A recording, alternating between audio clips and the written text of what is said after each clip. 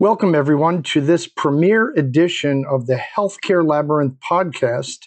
My name is Marc Ryan, and it's a pleasure to be hosting this podcast, and we hope you enjoy it. This first inaugural podcast is a bit of a soft launch. We're going to officially go live in January with music and all those things that you often hear in podcasts. But we thought we'd get started in the month of December, and this first edition is really a little bit about me, the podcast, and about the Healthcare Labyrinth website. About a year or little more now ago, I published a book called The Healthcare Labyrinth. And in that book, I tell you all about navigating healthcare in America, especially your health plan, and also discuss what's really wrong with the healthcare system and some ideas to improve it. The book is doing well, and the book is actually available in many different forms. Number one, print book is available from Amazon and other leading booksellers. Number two, we have an ebook. Again, on most of the platforms, you can pick that up, probably the lowest cost way to get a hold of the book. And thirdly, an audiobook as well, again, on most audiobook sites as well. So 3 media: print, ebook, and audiobook.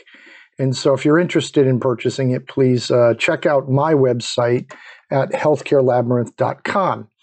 More importantly, what I decided to do was to actually launch an entire healthcare website devoted to people's understanding of the healthcare system in America and helping you navigate the system. And so that website is now live. I am doing a couple of different things. Number one, I have a weekday daily news feed, and that news feed is essentially some articles that I think are most relevant for the day after my perusal of about 24, about 24 websites each day. I love searching the internet for healthcare news. It keeps me up to date and very informed on the goings on. I have a number of subscriptions to various websites, as well as free websites out there as well. So these 24 websites are probably the best places to find news. Some of them I'd note is Fierce Healthcare, which is a very good provider and payer news site. Modern Healthcare, again, predominantly provider, but also some payer news.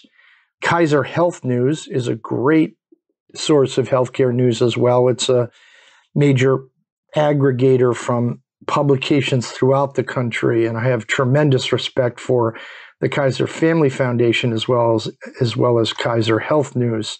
Healthcare Dive is another one that also writes about healthcare news of the day, and many others. I also look at many nonprofit healthcare research firm sites and the government sites like CMS and HHS. So that weekday daily news feed comes together and gives you the most important healthcare news of the day. It includes a little bit of commentary or insight into the articles. So look for that on healthcarelabyrinth.com each day under news feed, and you can very quickly, in a matter of minutes, read about the most important news of the day. And if you want to go deeper, I supply links to each of those articles on the daily news feed.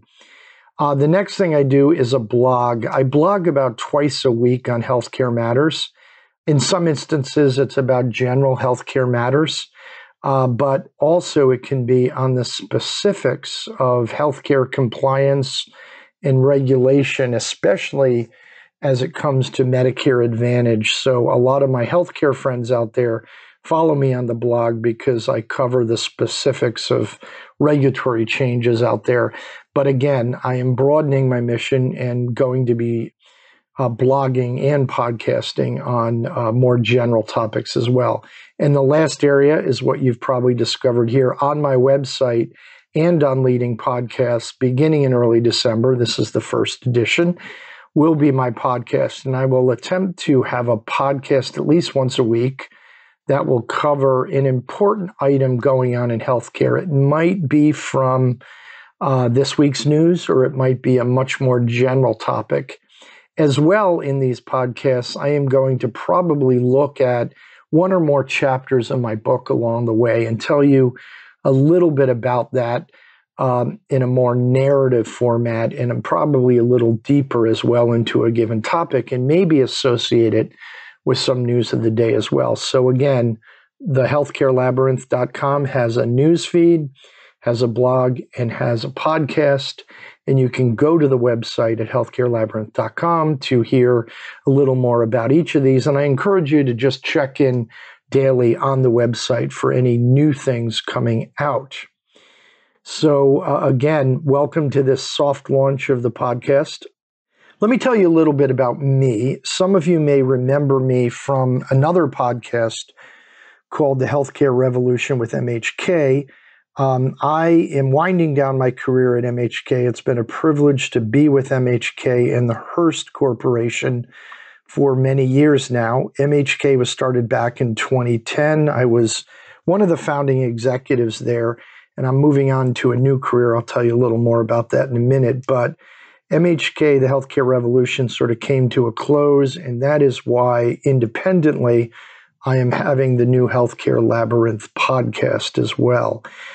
Before I was at MHK, which started around 2010, I was with a number of health plans, big and small. Part of my expertise, again, is compliance and regulatory affairs, but I also served in various operational roles as well as business development roles at health plans, again, big and small. I've launched a number of different types of plans, including Medicaid managed care, Medicare Advantage plans, as well as even most recently, exchange plans for a health plan. So sort of a broad base of operational and compliance experience at health plans. Prior to that, I was in government. I served as the state budget director and management secretary of the state of Connecticut.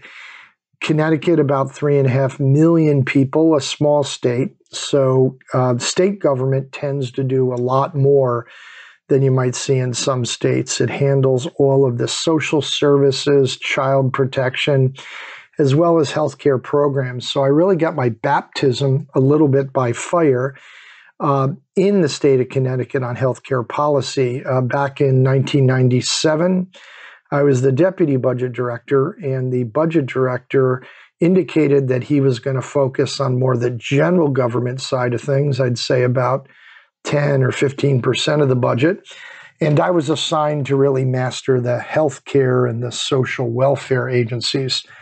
And so, again, baptism by fire. I learned a lot about state and federal relationships, various block grant and healthcare programs, including Medicaid and the Children's Health Insurance Program, and various other programs such as TANF and food stamps and things like that. I was very privileged to be the budget director for a number of years in Connecticut. And this is where I really began to understand the importance of many healthcare programs to people out there. I am a Republican, but I think I'm a little bit unconventional because while I'm a fiscal conservative, I do believe in investments to protect the most vulnerable in our society.